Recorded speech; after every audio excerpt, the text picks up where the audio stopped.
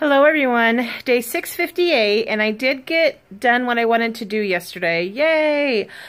So I actually pushed everything back. I moved all those tables I was telling you about, and then I just put a couple pictures here right now to fill in space because that couch will take up that whole area. I might even have to move this row, scooch it over like a foot, but we'll see. I want to try to get the couch in there first before I go and move a million more things, even though I honestly enjoy it.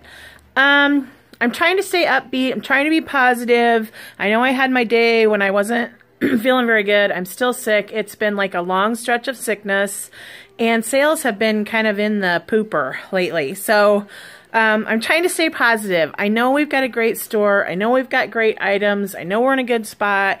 And I know it can happen. It's just really hard sometimes, you guys.